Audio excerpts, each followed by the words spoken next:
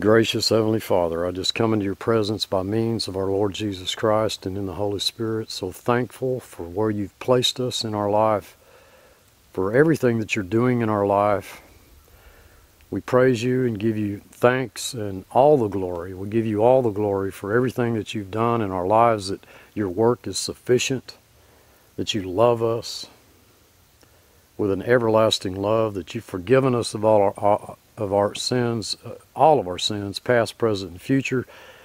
You've buried them in the depths of the sea to be remembered no more. We just give you all the praise and glory, Father, for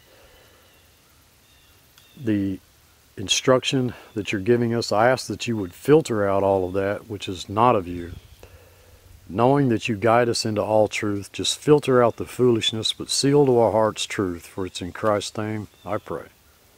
Amen.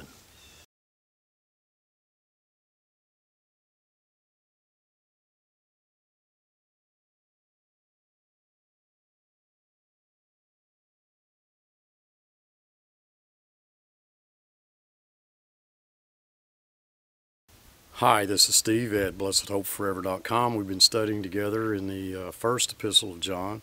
We're in the second chapter, and we're coming up on a verse that if they had remained with us, they would have been of us, but they departed and left and went out away from us to show that they were not of us. And I just want to tell you what that does not mean. That does not mean you're walking along a country road with a brother in the Lord and you two disagree on water baptism and one of you leaves the other, or you both part ways, and so you went out from among each other. That's not what it means. It does not mean that you're in church, you're going to First Baptist Church and you leave First Baptist Church and you go to Second Baptist Church, and so the First Baptist Church looks at you and says, well, they went out from among us, so therefore they must not be of us. That's not what it means.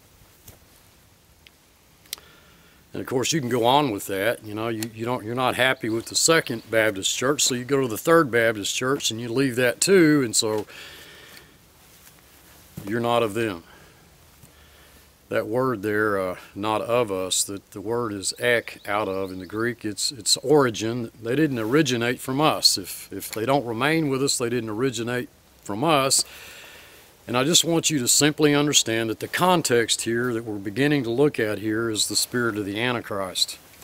These are those who say that Jesus Christ did not come in the flesh, that he wasn't God, a very God, that there was no Messiah. And that takes us back to Hebrews chapter 10, where that we know by reading that, since we understand that we are not Hebrews, and we're looking at that book in context, that there was a reason why the Holy Spirit was pointing out to Hebrews early in the beginning, at the beginning of the church, that there was the danger of not realizing that Christ Jesus himself was the true Messiah, and that there was not going to be another Messiah come. And if they continued sinning willfully, that is, rejecting the Messiah, there no longer remained a sacrifice for sins, but a certain terrifying expectation of judgment which would consume the adversaries. And that scares a lot of Christians, but it shouldn't. Because you're looking at someone, just like you're looking at here in the first epistle, second chapter of John in our present study. These are those who went out from among us because they didn't believe that, they just didn't believe in the deity of Jesus Christ. So it's not talking about you leaving your church and going to another church and then wondering if you were one of those who had not remained with your church, therefore you went out from among them, therefore you weren't of them, or you weren't of the Lord. The same is true with a brother, whether it's on an individual basis, whether we're talking about a church, whether we're talking about a denomination. I left the Baptists, I went to the Church of Christ, so that's not what it's talking about. We've got to keep things in context, dearly beloved.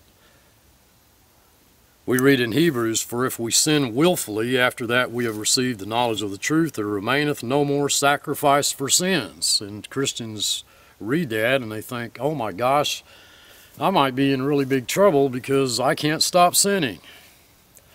You know, I can't clean up that old man. I can't clean up the flesh. I'm not reckoning myself dead to sin. I'm continuing to sin. And dearly beloved, there's not a believer that's ever lived that didn't continue to sin.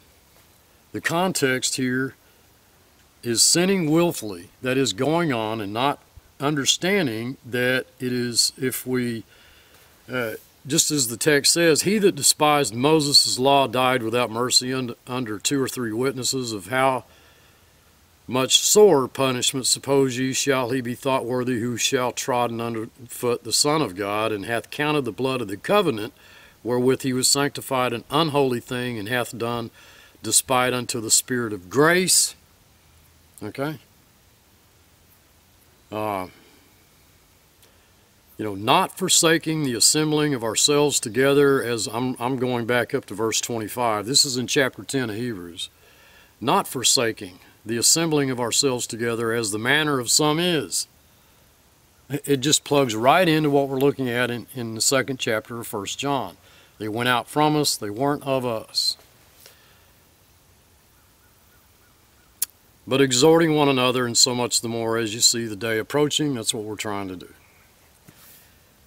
You know, that took me back to Judas.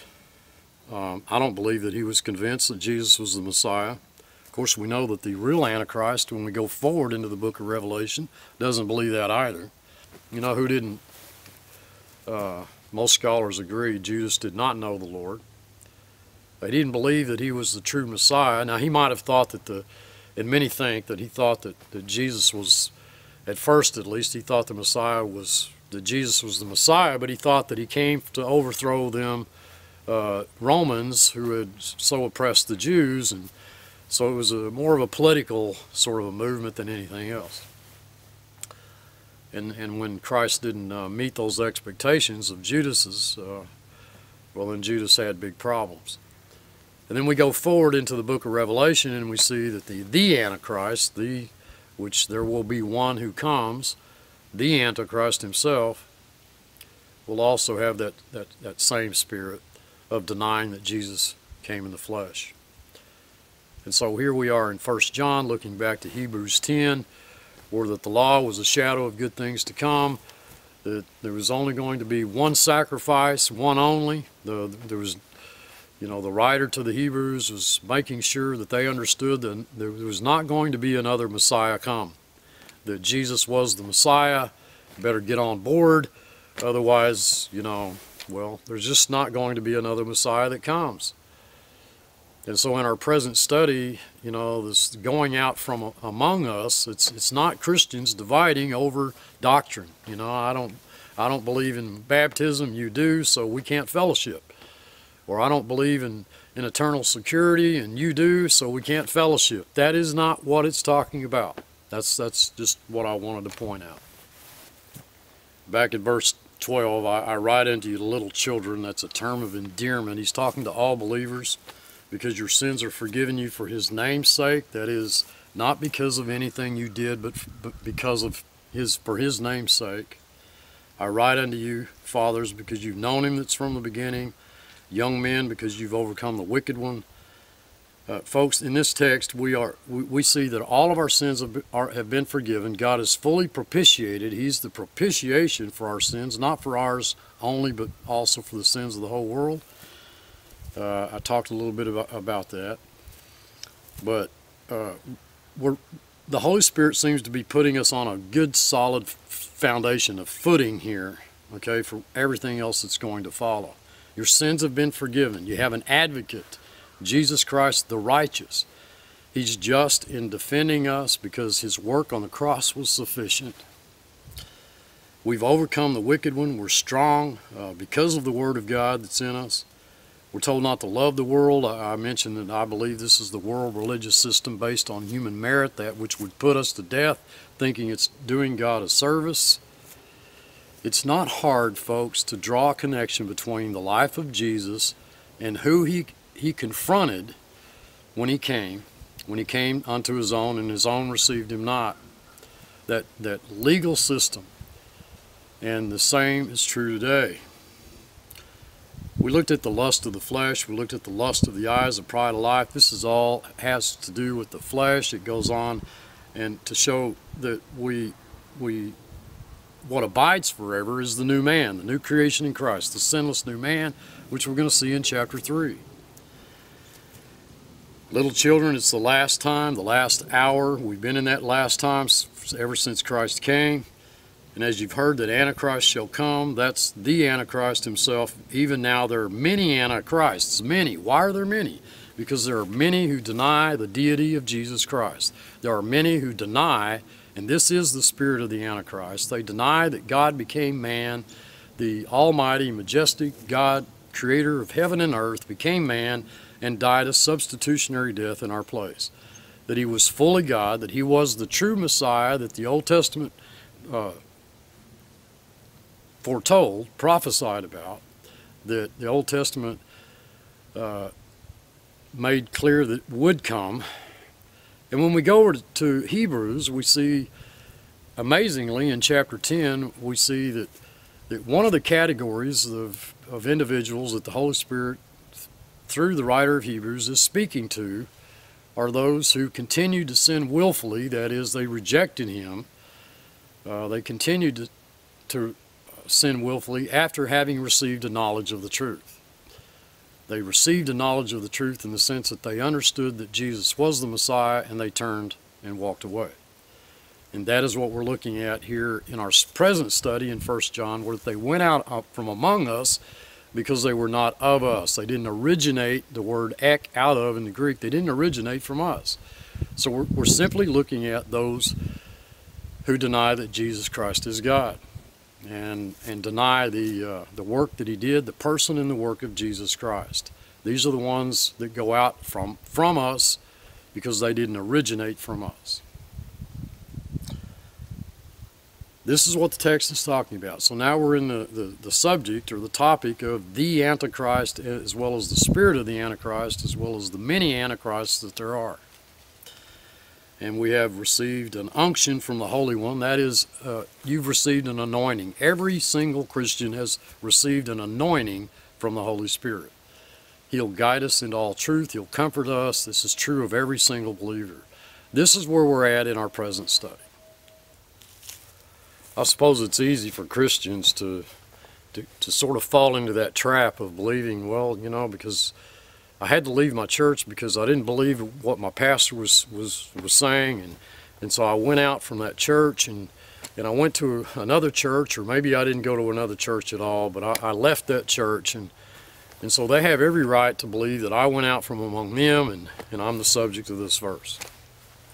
Dearly beloved, I have spoken a lot about the importance of context. Just look at the context. The context, the immediate context, is the Antichrist and the many Antichrists. It's the Antichrist system. And what we know from Scripture is that this Antichrist, the spirit of the Antichrist, the spirit of the Antichrist, anything that has anything to do with against Christ or in place of Christ, is a person or a belief system that believes that Jesus Christ did not come in the flesh, that God did not become man and dwell among us. He wasn't God, a very God. He wasn't the almighty, majestic God, of the creator of heaven and earth. He was not God in the flesh. And all of that implies, all of that the incarnation implies, a person doesn't believe that, doesn't believe that Jesus was the Messiah. Now, I don't care whether you were a Jew, a Hebrew back then, or if you're a Gentile today. If you don't believe that Jesus Christ was fully God, that he came and he died on a cross for our sins, was buried, raised from the dead, and he lives forevermore. If you don't believe that, then you do have the spirit of the Antichrist. That's what the text is saying. That's the context of this. They went out from us, but they were not of us. And the word out of is origin. They didn't originate from us. That's what the text is saying. It's not talking about you and a brother parting ways because you didn't believe what each other believed. It's not talking about you leaving your church because you went out from them, therefore you're not of, you know, so you're not a Christian. You know, and people move from church to church all the time. So I just want to make it clear that this is not some scary passage that's talking about if you leave your church that you're not of the Lord, or if you depart from your brother and as far as the difference goes in beliefs that you're not of the Lord. We got to stick with the context. That's what I'm saying. For the law having a shadow of good things to come, and not the very image of the things, can never with those sacrifices which they offered year by year continually make the corners thereunto perfect, the comers thereunto perfect. For then would they not have ceased to be offered, because that the worshippers once purged should have had no more conscience of sins. If you're a believer, you should have no conscience of sins.